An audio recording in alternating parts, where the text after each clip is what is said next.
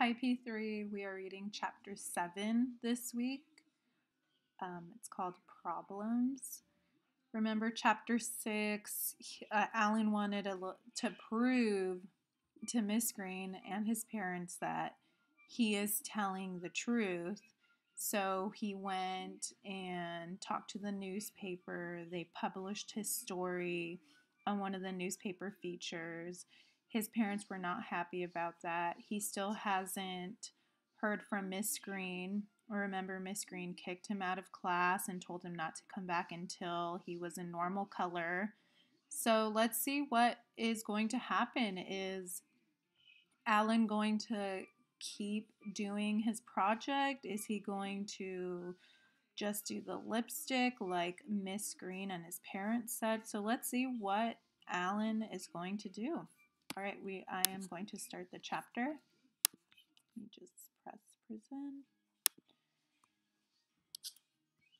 Problems. I didn't know what to do.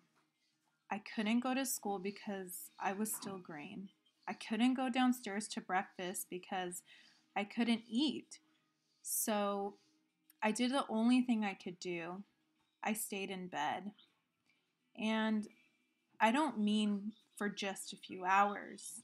I stayed in bed for a whole week. Mom thought I was just sick. So she'd bring me my meals on a tray, which I would in turn give to Waffle and Lamb Chop as soon as she left the room.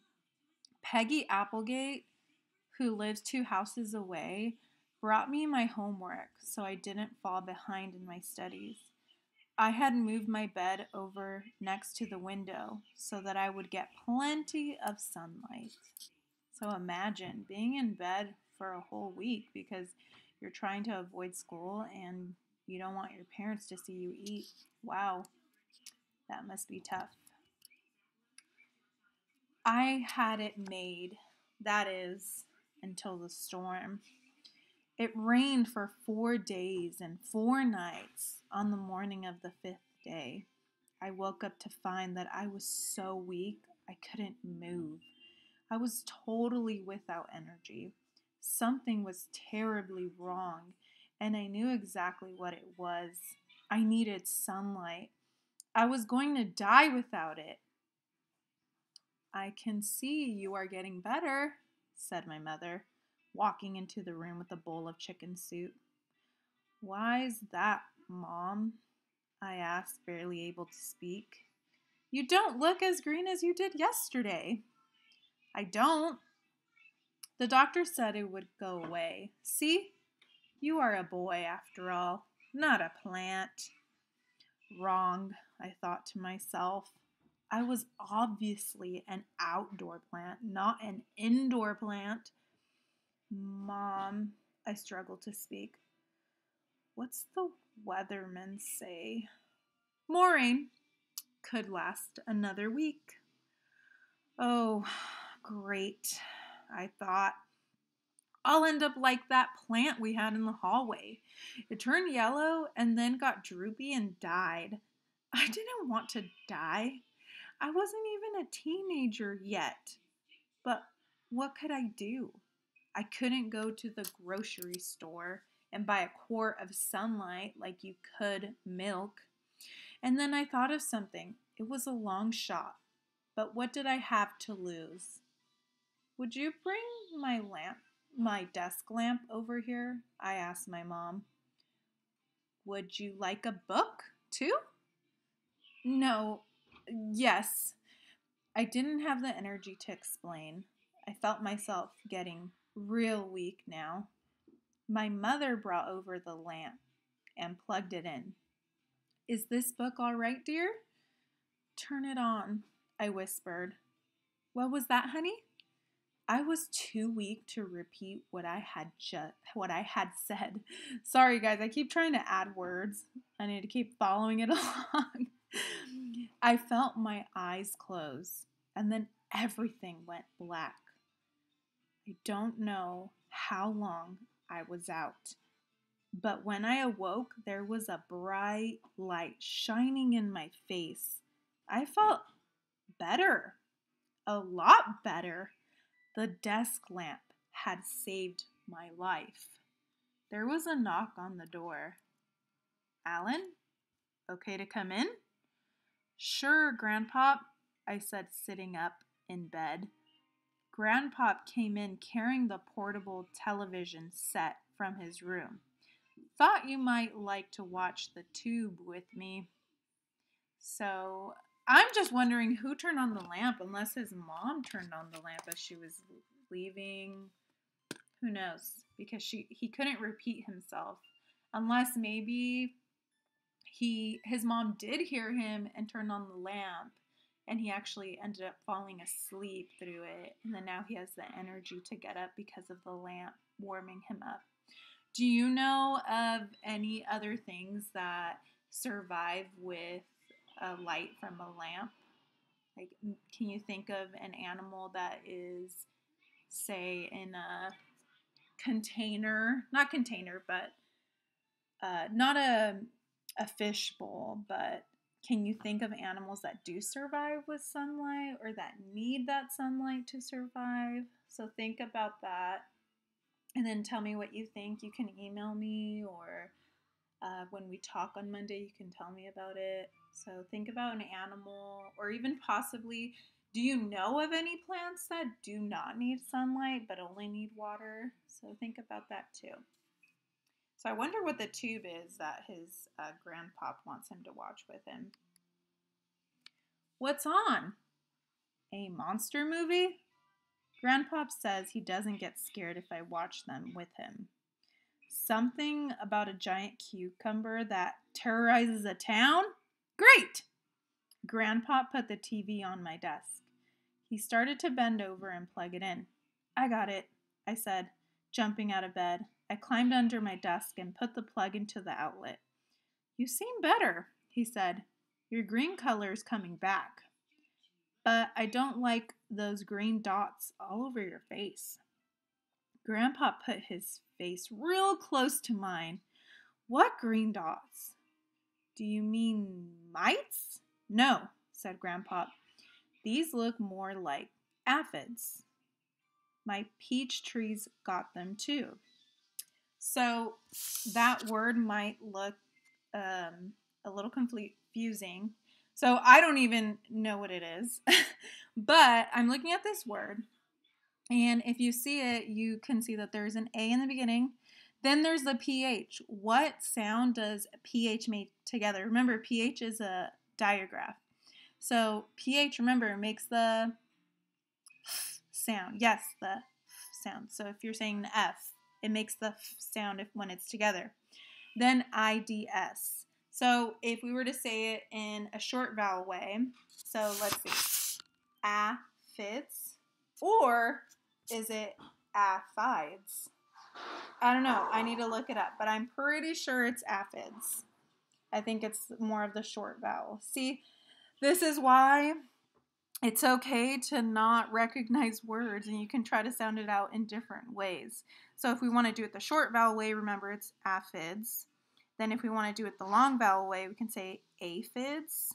Well, in that case, I did a long A, and then I did the digraph, and then the short vowel I did at the end. So I did aphids, aphids, or aphids. So let's see what it is. I'm going to look it up later so that we can say it together. So there's like 3 different pronunciations that I could think about, but you never know. My peach trees got them too. I don't want any bugs on me, Grandpop. I was real scared. I started brushing them off my face with my hands, and then I saw them all over my arms, and I started brushing my arms too. Help me, Grandpop, help me. Now, just hold your horses. I'll go get the sprayer. When Grandpop returned with the sprayer, he had me stand in the shower. So it's a picture of Grandpop spraying Alan. I don't know why my computer didn't upload it, but it's okay. Now, keep your eyes shut real tight, he told me, and don't breathe. Hurry, Grandpop. I can feel them crawling all over me. Grandpop sprayed me real well. I showered up right afterwards. The aphids were gone. Good riddance. How come no one but you believes I'm a plant? I asked Grandpop as we sat down to watch the movie. That's easy to explain, he said, turning on the television. Grandpop had an answer for everything. Remember the story I told you about the cheese sandwich and the vat of gold? Yes. Now, if the worker had walked up to his boss one day and told him to add a cheese sandwich to the gold, what do you think his boss would have said? He would have said he was crazy. Why? Because he didn't understand? Right! So, how do we make people understand, Grandpa? That's the secret, Alan. You don't make them understand. What? You tell them. I don't understand. Grandpop went over to my bookcase and returned with one of my encyclopedia volumes. You believe what's in here, don't you? Yes. Without question, without proof. Yes. Why? Because it wouldn't be in there if it weren't the truth. Why? Because it's an encyclopedia, and an encyclopedia is respected for telling the truth, so we believe it. That's right, Alan. And the person who wrote about me in the newspaper wasn't respected for telling the truth. So no one believed him, even though what he wrote was the truth. Right again, Alan. So all I need to do is find someone who everyone respects and have that person say that I'm a plant. Then everyone will believe me. Right, a third time, said Grandpop, swinging his arm in the air. But where am I going to find such a person? Grandpop looked sad. I don't know. Yeah, I can get. Sorry, guys. You'll probably hear. It's fine. Here's the case. Take both. Take both. Swinging his arm in the air. But where am I going to find such a person? Grandpop looks sad. I don't know. We both sat there in silence for a moment. Then we turned to the television. And there, on the news, was the President of the United States. He was giving a speech on the steps of the City Hall building in town.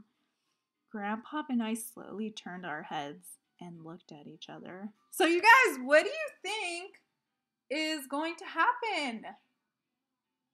They are looking at each other. They're also looking at the television that has the president that's on the steps of their city. What do you think's gonna happen? I know you can think about it. Yes! They are going to tell the president. Do you think the president is going to believe Alan? Do you think he could get so close to the president and tell him, hey, I'm a plant? So let's see what happens. All right, guys, if you have any questions about this chapter, please let me know. The worksheet with the questions is online. And I also have it here. Why did Alan stay in bed for a week? So remember, why did he stay in bed for a week? Why did Alan think he was getting weaker? How did he solve this problem? Why was Grandpop worried about how Alan looked? How did Grandpop solve this problem? After talking with Grandpop, why did Alan realize that no one believed him? Who do you think Alan will find to tell everyone about his discovery and why? All right, P3, I hope you have a nice week. Sorry for all the interruptions.